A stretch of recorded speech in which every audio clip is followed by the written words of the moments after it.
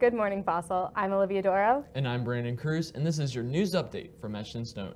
Fossil's varsity cheer team won the UCA All-Girl Large Varsity Regional Championship on Sunday, and the girls cross-country team placed 4th in state on Saturday. And a special shout-out to Lena Fogarty for winning the Coloradoans Player of the Week last week.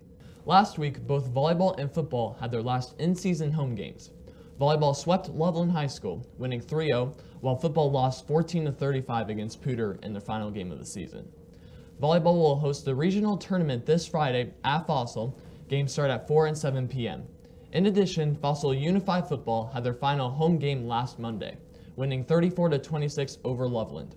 The Unified team will be competing at the state competition at the intramural fields behind Moby Arena at CSU. Along with Fossil's success in sports, the drama department kicked off last week with their annual one-act performances and an integrated drama performance. This is all ahead of their musical Rent, which will be opening November 15th and closes November 17th. In other news, marching band will compete at the CBA State Championship semifinals at U.S. Air Force Academy's Falcon Stadium in Colorado Springs this Saturday. The 5A finalist bands will be announced at 4 p.m. along with the semifinalist awards. Go to etchedandstone.org or follow at Fossil News or at FRHS Sports News on Twitter for the latest updates. Thanks for watching, Fossil, and I hope you had a happy Halloween, and we'll see you next time.